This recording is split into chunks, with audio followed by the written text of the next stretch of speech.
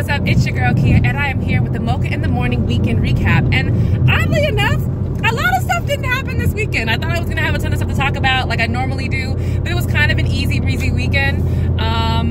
Real quick, ignore the too dark eyebrows. I'm testing something out and it's really not working out that great, so whatever. I'm pretty sure my host Jorge is gonna make a lot of comments about it. Anyway.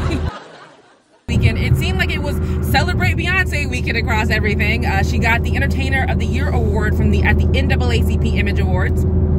She also received an award from the GLAAD Awards, her and her husband, for all the philanthropic work and support she gives to the LGBTQIA community.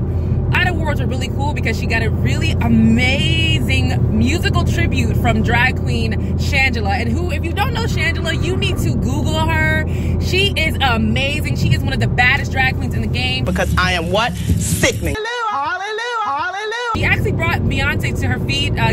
She gave Shangela a standing ovation. It was amazing. Speaking of the NAACP Awards, Jussie Smollett was actually nominated for an award, but chose not to show up.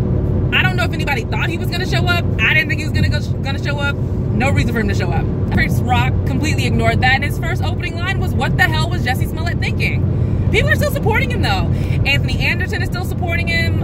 Lena Waithe, the famous, fabulous, wonderful writer Lena Waithe, is also still supporting him. She said that it's actually hard for LBGT, and queer folk to get support, and there's always a target on their back.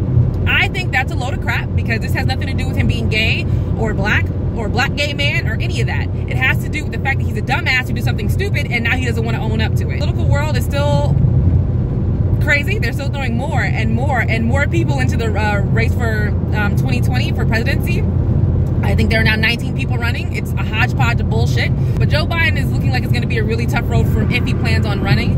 I thought he was going to be a good choice, but right now, again, he's looking problematic. So if you are a Grey's Anatomy fan and you happen to miss last week's episode, you missed the best night of television ever on the planet.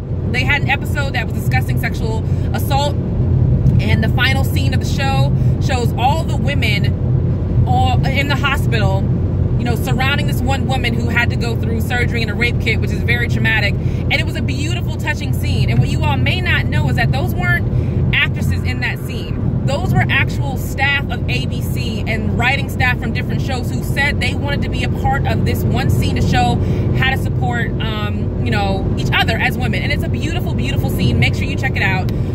Shout out to Shonda Rhimes. You haven't seen Us, you have to go see Us. I haven't seen it. I had my fingers in my ears during the show because I heard it was really, really good, but make sure you go check that out. And so I will see you guys next weekend for Kia's Weekend Recap, and I will definitely see you on Mocha in the Morning next week. All right, later.